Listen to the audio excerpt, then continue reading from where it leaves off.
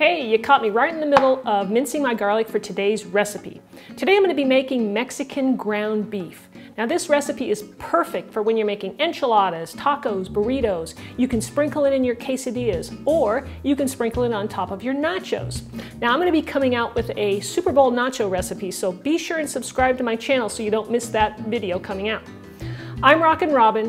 I'm going to show you how to make this delicious Mexican ground beef right after this.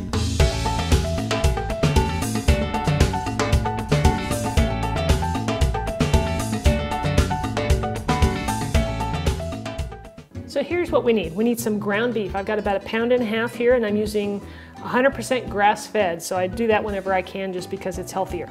We'll need some minced onions. I got very finely diced here. We have some tomato sauce.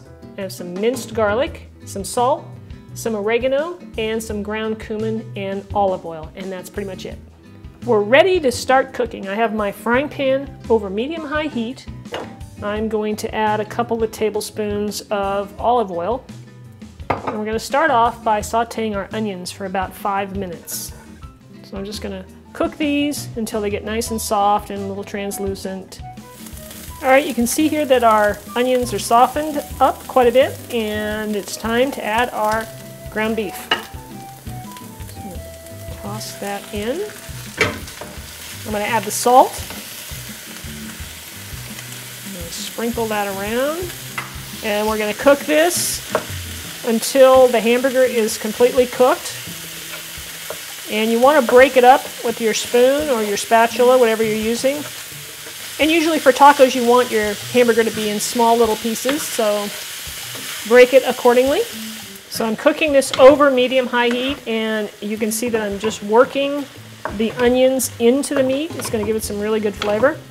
All right, it looks like my ground beef is done. Guys, make sure that you cook it until you see no pink in the meat at all. You don't want to end up with one of those foodborne illnesses. It's not fun. So cook it well.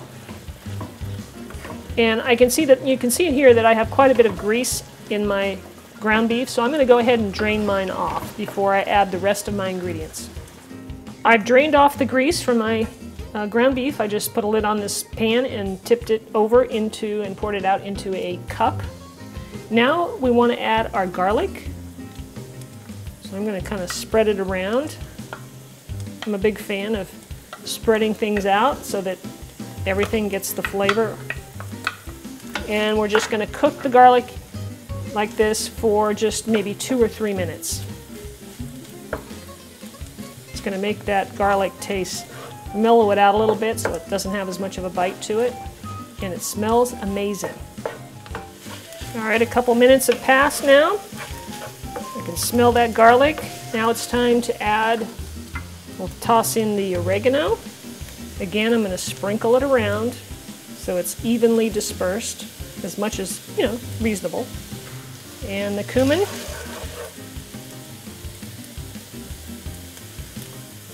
We'll stir that up a bit. And now the tomato sauce is going to give it a little liquid. My temperature is on medium-low.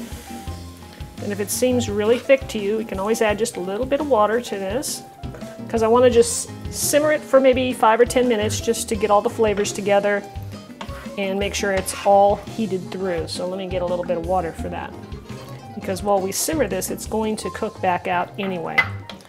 And this will help emulsify or mix in those spices that we just added. So now we're just going to let this simmer, like I said, for 5 or 10 minutes, and we'll be ready to use it in any number of recipes that we talked about earlier. Now you can see I brought it up to a nice simmer. It looks fantastic. Go ahead and give it a taste and see if you need to add some salt. I'm going to go ahead and taste it. Maybe just a hint, just a little bit more salt in there. So adjust it to how you like it. And now it's ready to use in any way you like. It's delicious. So there you have it. There's my Mexican ground beef recipe. You can use it in your tacos, burritos, enchiladas, you name it. Anyway, and also I want to leave you a couple links so you can find some other recipes like my beef enchilada recipe. You can use this for that. I'll put a link here for the guacamole. And over here you need the enchilada sauce. So try out those recipes, guys. Leave me comments down below. And don't forget to subscribe. And don't forget that I'm gonna be making that Super Bowl nacho recipe coming up pretty soon. Thanks for watching, and I think I'm gonna go make me some nachos right now. So we'll see you next time. Thanks, bye.